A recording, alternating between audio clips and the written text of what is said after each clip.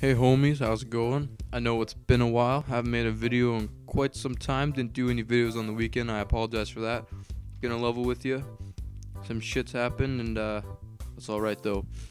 So this video, as you know, every Tuesday I tell a couple funny stories that happened to me in the past week or just generally all in my life.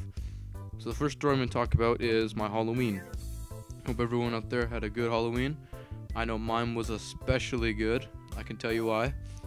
Basically, here's how my Halloween night went down. Not sure it's gonna be the whole video, but here we go. So around me and like probably I don't know 5, 6 of my friends, probably more than that.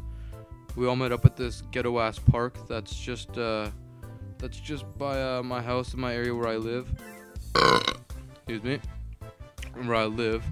So we all had fireworks and everything, and yeah, we just had like firework wars and stuff, and it was really fun. But it was really funny too because one of my friends actually had threw a mighty might and it blew up right on my face, like right on my nose, and it hurt for like a second, but it went away after. And I got him back because I shot a skyrocket up his ass, and it was the best thing ever. And also a little bit of a drinking and stuff, but that's all good. You know, that was my Halloween. Hope you had a safe and fun Halloween. I know I did. I had a lot of fun hanging out with my friends, as I always do. And we had a really good time. Fireworks and everything. Eventually met up with some other people that were just driving around, and there was rumored to be people wearing purge masks. Like, have you ever seen that movie where everything is legal for 24 hours? People were wearing purge masks, walking around with batons, and just beating people up for no apparent reason. And I actually saw 3 of these people when I was meeting up with one of my buddies earlier that day. I think it was around like 4 o'clock. These guys were already wearing their masks, walking around, and planning on beating someone up. And it was also rumored, I'm not sure if this is confirmed, don't hold me to it, it was also rumored that someone was going to get really, really hurt really bad. And someone ended up getting jumped the night before Halloween, someone that goes to my school. And that kind of made me laugh. I was like, haha, you deserve it, you're such a shithead.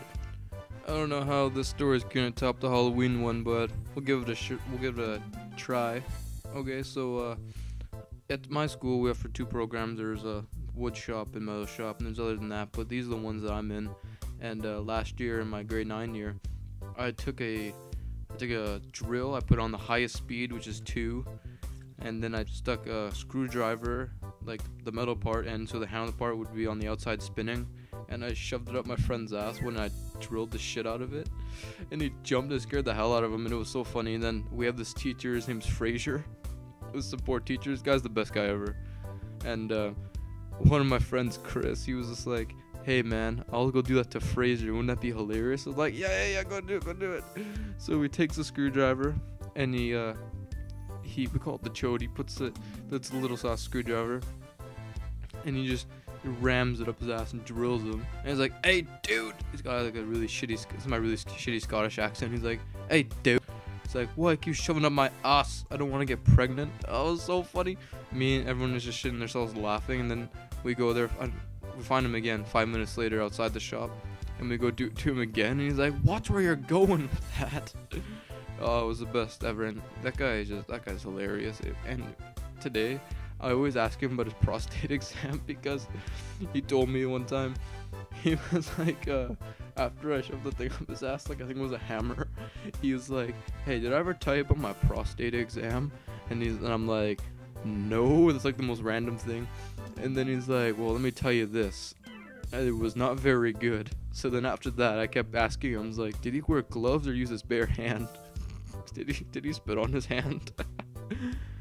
Now, for this last story, I couldn't decide what to tell you, so I'm going to tell you a combination of a few things that happened to me today, too. But the first thing is, in my 2 favorite classes, first of all, are wood shop and metal shop.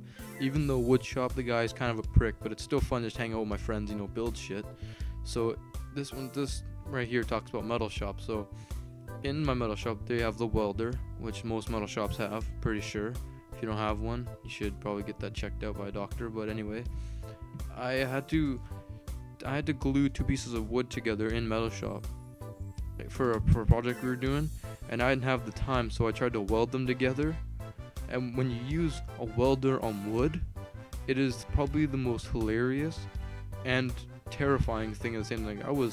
it was laughing. I was laughing so hard, but I was also scared for my life because you're not supposed to weld 2 pieces of wood. Like only for retards do that, but I had no time, so I did anyway. So, and they're little pieces of wood. They weren't big chunks like in the video right there. They were 2 little, probably inch, like they're about an inch wide, and I had to weld them together for the handle on something. So I just went at it, and as soon as I pressed the trigger, I put my max down. I pressed the trigger.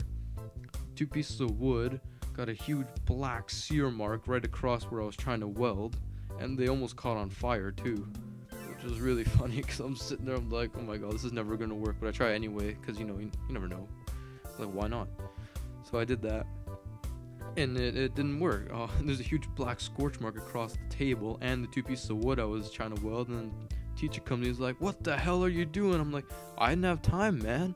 He's like, you better off just taping it or something, you retard. It's like, whatever, it's all good.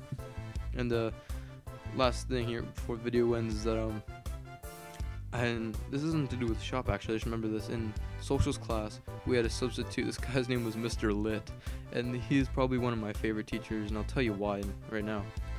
He was the only teacher that ever called me an asshole, and for that I respect him greatly. Because like, my friend, one of my best friends, I've known him forever, he's in the same class as me, and we just goof off, when the class is really boring or some shit. So I'm sitting there and we're like fighting each other, and I grab his bag and I like hook my foot in the part that hooks onto your shoulder. I'm like, how does this keep happening? And then so Lit comes over, and he's like, hey, what are you guys doing? And then my friend's like, he's being an asshole. And then he's like, Nick, stop being such an asshole. And I have to say, it gave me way more respect for this guy. Like most teachers, I think they have a stick up their ass about being fun, but this guy opened my eyes to like a whole new world when he called me an asshole. It made me laugh so hard. Hey homies, thanks for watching this funny stories video. I know it's been a while since I posted. I didn't upload all weekend. I'm very sorry about that. Like I said in the first story, a lot of shit's been happening lately, but hopefully get back into this routine here. And thanks for listening to these stories. I know some of them seem a little bit far-fetched, but that's okay. They're all real, I assure you. I wouldn't tell them if they weren't. So again, thank you so much for watching. Also, I have an Instagram account where if you want, I post pictures of really ghetto-ass cars. You can go ahead and follow that. Link will be in the description. So other than that, thank you so much for watching this video. Take it easy, homies.